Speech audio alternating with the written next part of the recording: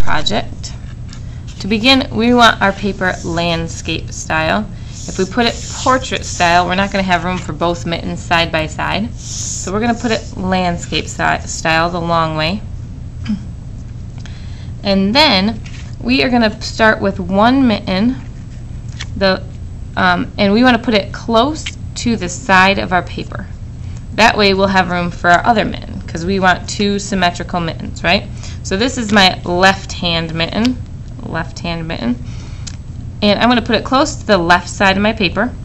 And I'm also going to look, if I put this edge of my mitten close to the bottom of my paper, then I won't have to cut that side at all. So it's a little trick that'll save you some time and won't make it so you don't have to cut as much.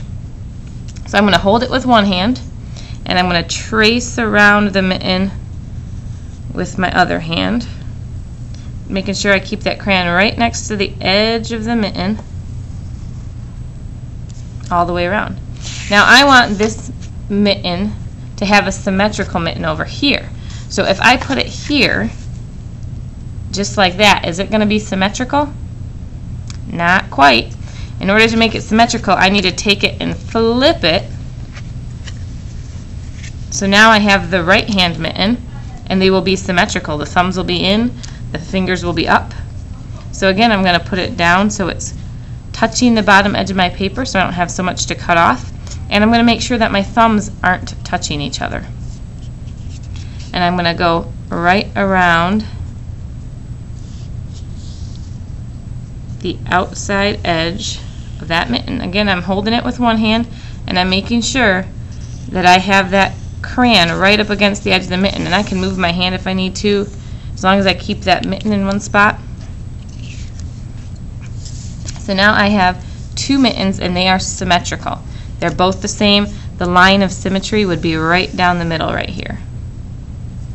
So I'm going to take now and I'm going to add some designs to my mittens. So the first thing I want you to do is you're going to add 3 different lines. You can choose if they're straight lines or zigzag lines or curvy lines, but 3 lines. And remember, anything you do to one mitten, you have to do to the other mitten, because they're going to be symmetrical. So if I do a V line here in blue, I'm going to do a V line here in blue. If I do a wavy line in red on this mitten, I'm going to do a wavy line in red on this mitten. If I do a dashed line on this mitten, I'm going to do a dashed line on this mitten. Whatever I do to one mitten, I do to the other mitten. So you're going to draw 3 different lines. They don't have to be the same as mine. Any 3 lines you want, as long as they're symmetrical. And then you can add whatever other designs you would like to add to your mittens. Just remember, anything you do to one mitten, you're going to do to the other mitten, because they're going to be symmetrical.